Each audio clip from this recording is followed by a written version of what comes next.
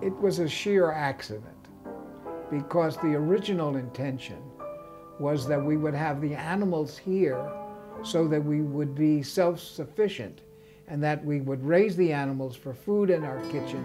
We would produce our own milk. And that's when we began to think about animal-assisted therapy, animal-assisted education, animal-assisted psychotherapy.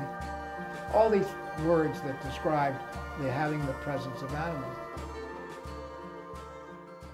The majority of our children are coming in with externalizing behaviors.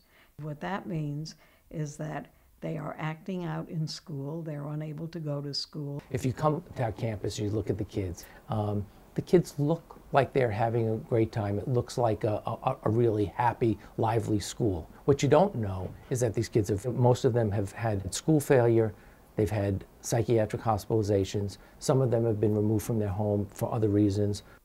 We're really not curing children, we're intervening.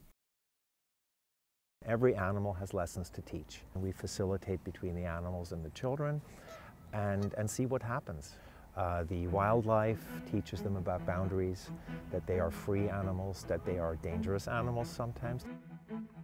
The farm animals, it's a totally different lesson. It's about warmth, about contact with an animal. They all have names, healthy relationship with an animal. What's really neat about the horses is they use body language very honestly, and they do mirror the language that you use with them. So if you're a little uptight and maybe you're not aware of it, the horse is going to let you know that you're uptight. It's wonderful to watch a child who for most of his life has been a service receiver turn into a service provider.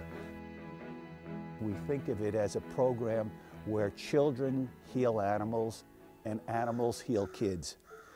It's dramatic when a child who's electively mute will all of a sudden start talking. Little miraculous things happen every day. I'm never tired of helping somebody because I feel that so many people have helped me along the way. Even when adversity looked like we weren't going to be there next year. But we did it, and we're going to continue to do it. I enjoy getting up every day and doing it. I'm not that important. I'm just one person on earth here, and I want to live it courageously, and I want to be able to say, when I pull my last breath, I did well. You feel that way, dear? You did well. Yes, I did well.